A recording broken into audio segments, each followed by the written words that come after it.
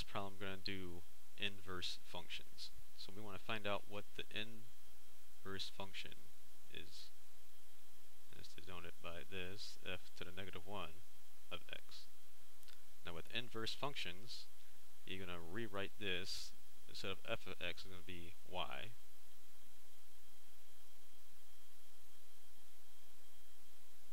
Then your next step is to switch to x and y. So we have a y here, I'm going to change that to x. I'm going to change this x to y. Okay, and after that, I'm going to solve for y. Alright, so I'm going to add 7 to both sides.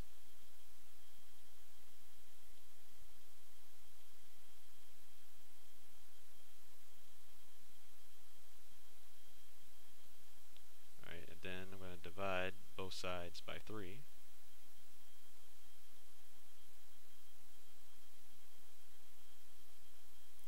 And I'm going to move it over here, so 3y divided by 3 is just y.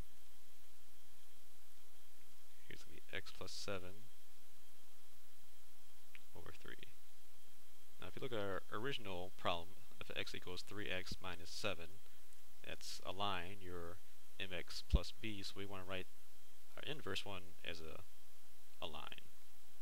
So we're going to separate this out. It's going to be 1/3 x plus 7/3. So with inverse functions, switch to x and y, and then solve for y. Let's take a look at another one. Alright, so here's another inverse function. We're going to do the same thing.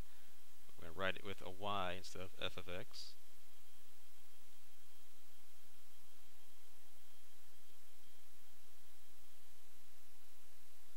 And then we're going to swap the x and y's.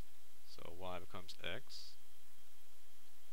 And you get 2y over y minus 1.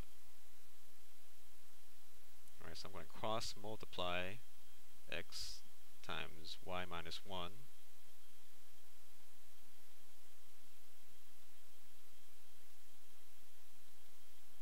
Equals 2y. I'm going to multiply this left side out. Give me x times y minus x equal to 2y. Alright, so I'm going to get everything to the left side here. xy minus 2y minus x equals 0. Now I'm going to factor out the y here in the first two terms.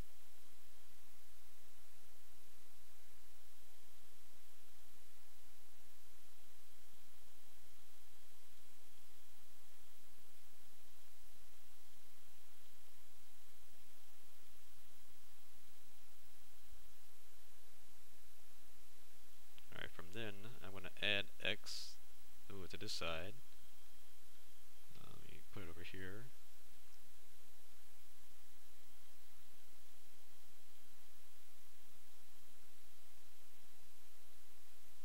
Alright, and then I need to get y by itself, so I'm going to divide by x minus 2.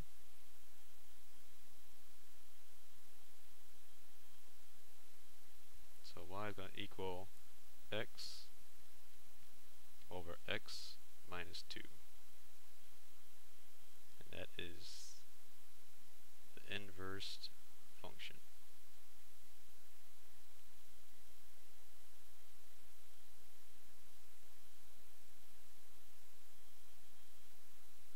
So here's another one. We're going to find the inverse function. So we're going to change that to change the f of x to a y.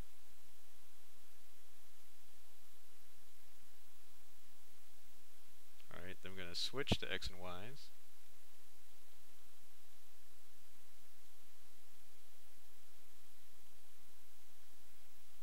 And then we're going to solve for y. Now when y is under the square root, you need to square both sides to get rid of the square root sign. Remember, if you square a square root, it's really a square root of x times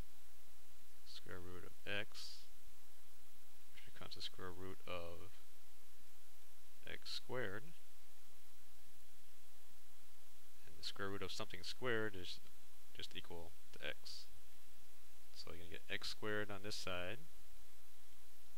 You're going to get y minus 2 on this side. So now we want to solve for y. So we're going to add 2 to both sides. So x squared plus 2 is equal to y. Now I'll just turn around and put it in our normal way. So y is equal to x squared plus 2.